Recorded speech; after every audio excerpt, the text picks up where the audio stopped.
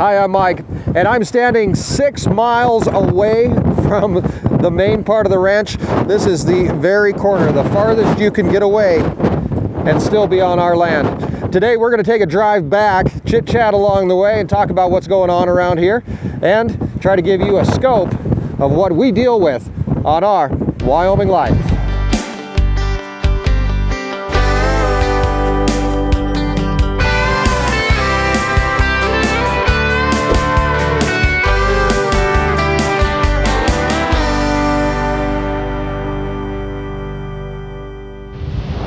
Hi there, welcome back. Thanks for joining us once again in the 30 in 30. That's 30 vlogs in 30 days right here on Our Wyoming Life. It's a very, very windy day today on the ranch. Winds gusting 40 to 50 miles an hour. And days like this really take it out of me. Like, I can deal with cold weather, I can deal with hot weather, but the snow, rain, whatever you may throw at me. But man, this wind, when it's blowing like this, will really take it out of you. We have lots of projects, plans, lots of stuff that needs to get done on the ranch, but most of it is outdoors. And fixing a fence or doing anything like that when it can wait until tomorrow and not be done today is definitely a preferable option. On a normal week on the ranch where we're making videos for Our Wyoming Life and all this good stuff, today would be a day where I would not be filming. I just can't work outside.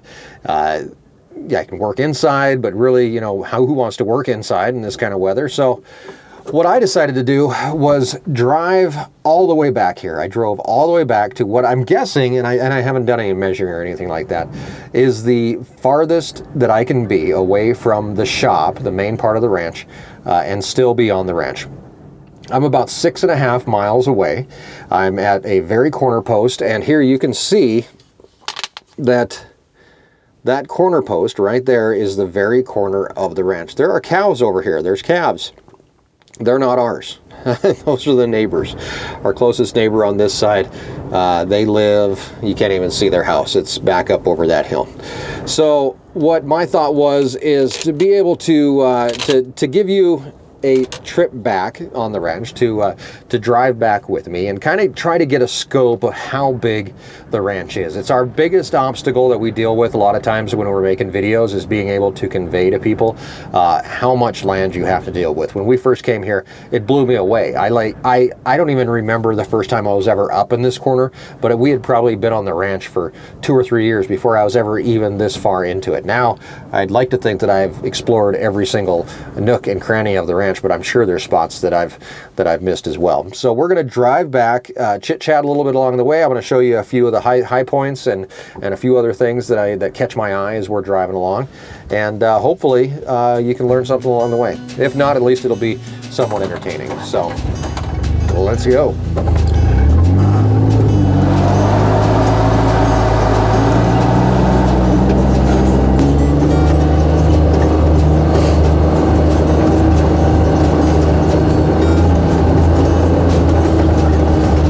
So I'm taking pretty much a straight line as far as I can, directly back towards the shop.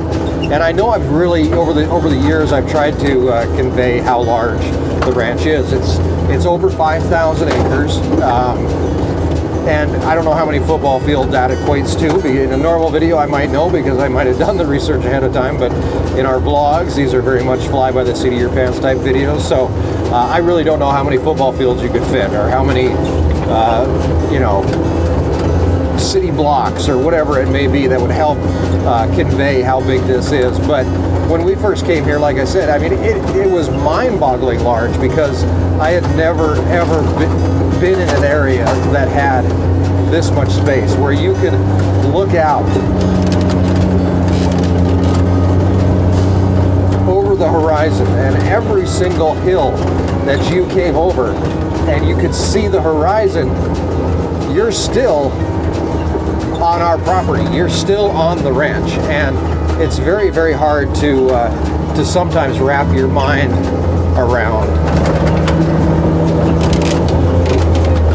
Right now we are back in what we call summer pasture. This is where the cows will come down starting in about July. They'll come down here maybe towards the middle of July, maybe the end of July, depending on how grass looks and what our grass situation looks like for the year. But they will spend August, September, and most of October down in this area, if not more.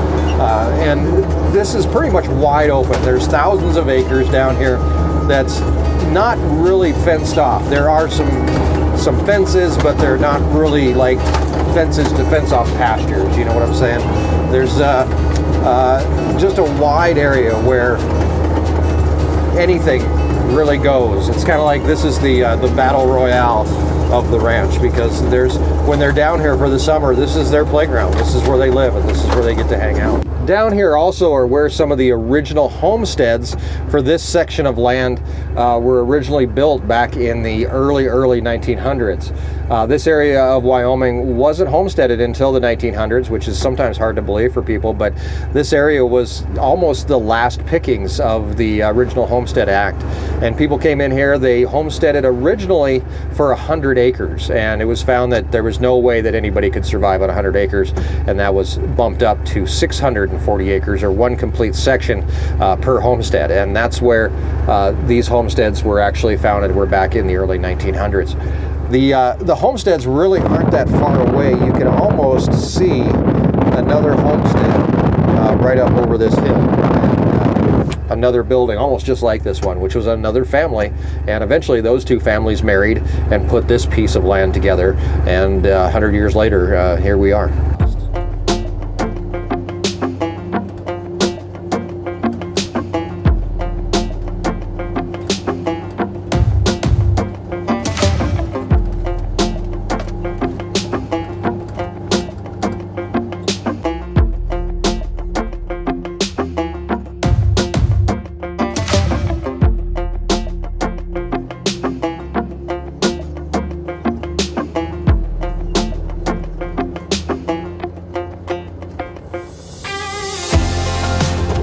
So this is one of the oldest windmills on the ranch. The brake had actually come off of it, which is a good thing that we came down to look at it, and it was going pretty good. I managed to get the brake turned back on, and that stops the windmill because we don't need it pumping water right now, and any wear and tear, of course, is never good. So we stopped the windmill, we put the brake on, and then we'll be able to fire this back up in the summer when the cows need water down here, and this windmill will still be functioning, hopefully. So we'll be down working on it this summer and making sure that everything's working okay and that the water is pumping. But this is one of the original windmills on the ranch. There are a few of them. Only 2 of them have actual windmills attached to them anymore. The rest have become regular electric wells. But it is kind of cool to see some of this history down here.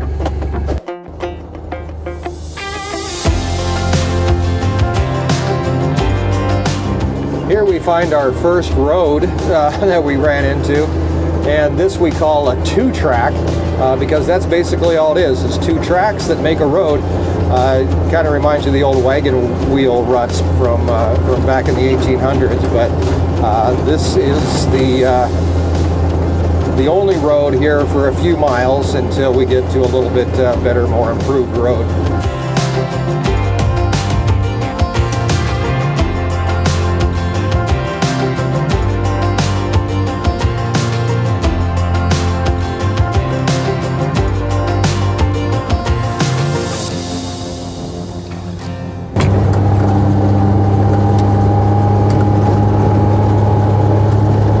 We do cut hay as far back as here, which kind of makes it a little bit of a pain in the butt when you have to move hay out, but around here we pretty much take a hay field where we can get it. So there's a 80-acre hay field back that way that we cut, and there's a few acres up in here as we come up on this rise that you can see that we cut, including this over here we cut for hay.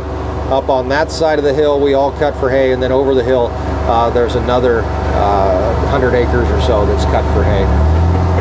If you look way out there, you can see a little white house, and that is a neighbor clear over there. I don't even know if you can see it.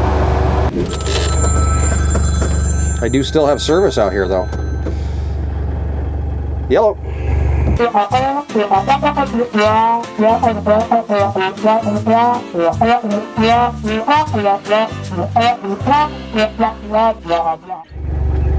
No problem. No problem. Thank you. All right. Bye-bye. Phone still works. And actually, if I would have drove about another 100 feet, I probably wouldn't have had service, so maybe I should drive faster.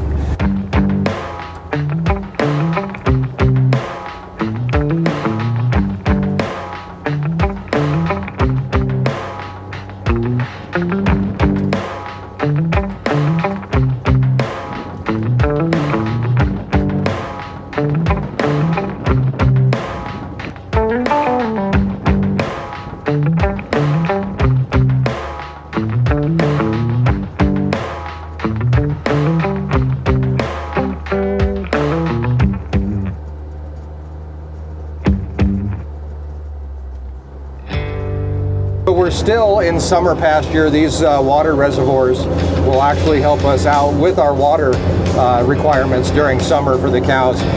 They will be able to drink water out of these reservoirs, and all these reservoirs are actually just runoff. There is no river runs through it, man. This is all runoff from snowpack. So we're lucky to have the water that we do.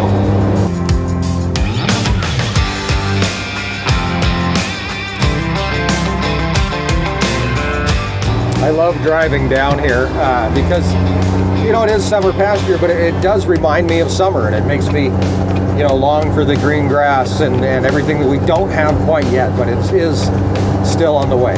So we are just getting ready to cross the cattle guard, bringing us out of summer pasture and into what we call our transition pastures, where we have about 1,500 acres that the cows move through in between the time that they calve and the time that they make it down here to summer pasture. So we're going to take a look at that here in just a second, but first we got to cross a cattle guard.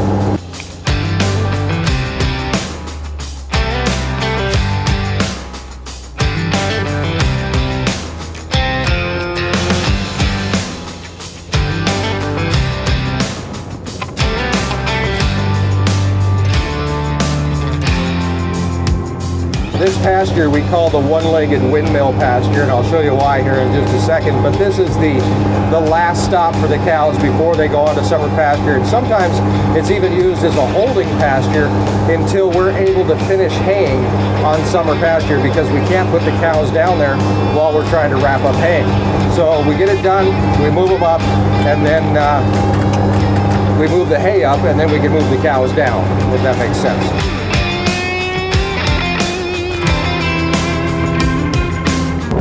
And this is why we call it the one-legged windmill pasture, which is the one-legged windmill, the windmill that stands on a stilt.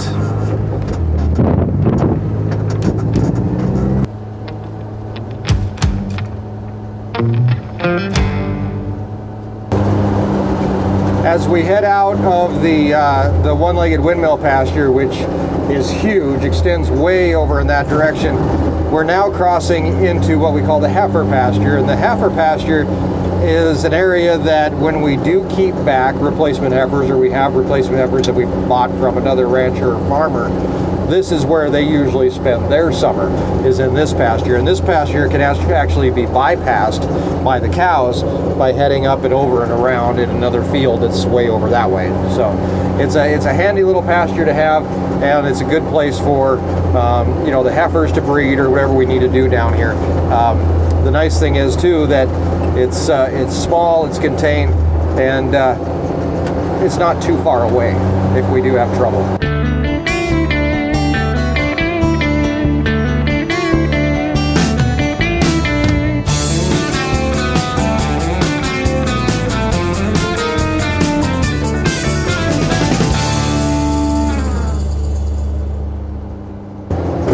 In between the heifer pasture and our home pasture is our hay fields. Now this is just a fraction of the hay fields that we cut every year, but this is about 200 acres of hay field that's cut for food for the cows. Right now it may not look like much, but we're hoping that within just a few months we'll have plenty of grass grown here that we can harvest and feed the cows for an entire winter.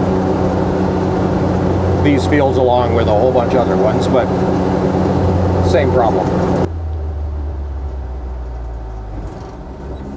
Home is where the heart is, and this is the home pasture where all of the cows are living right now. These are all the pregnant cows that are going to have a calf any day now. I realize that, and this is part of the problem with doing these daily vlogs, and tons of people were more than happy enough to point out my mistake, is that when I was talking in yesterday's vlog about 283 days of gestation, and I said the cows would have been due, I think I said on the 5th. It's actually the 9th is when the cows will be due after 283 days. Give or take 5 days is really not going to make that much of a difference. To some people, it was just a chance for them to prove that I was wrong. But, mistakes are made, and we move on. But don't expect me to be perfect in everything. Come on, guys. While we're down here, we're just going to take a quick drive-through of the cows, because it doesn't matter if we're 5 days or 2 weeks away from calving, we do have to really keep an eye on these cows. Any one could be the first one to have the calf of the season, and I really don't want to leave her alone for that. I'd rather be there for it. You can tell the wind is a pain in the butt when the cow is hiding the windbreak. The home pasture here is about 400 acres that we utilize specific just up until branding.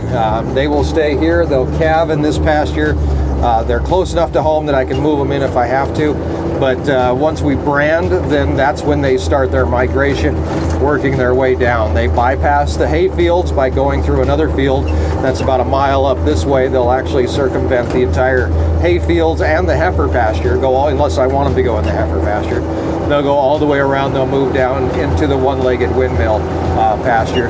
And then, we move them through these different pastures in what is about as close to rotational grazing as we can get around here, because once the cows eat the grass here, it's not going to grow back. We don't get enough rain.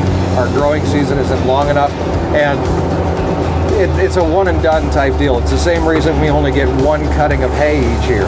It's one and done. We get our one cutting, we get our one harvest, and we're done. And the harvest that the cows do is no different than the harvest that we do in the tractors for haying season. The cows do it, we do it, we're done. We're moving on, and moving on to the next pasture, which is exactly what the cows do.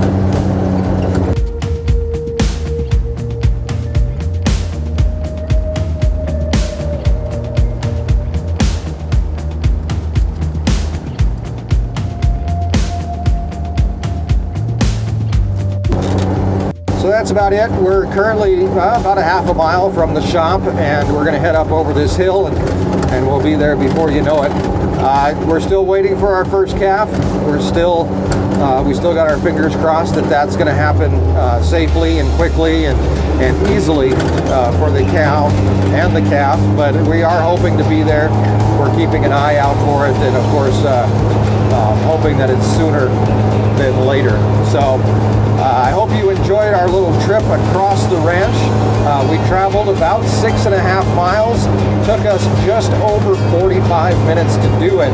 Of course, this video, I'll squish it down and condense it and all that kind of good stuff, but make it worth your while. But I hope it kind of gives you a little bit of a scope of the size of the ranch and what we have to deal with and what we have to manage all by ourselves. Now, you might still say, hey, it's not that much, it's not that big, but there's also fence line covering a lot of it, miles and miles, 27 miles of fence, I do believe, something like that.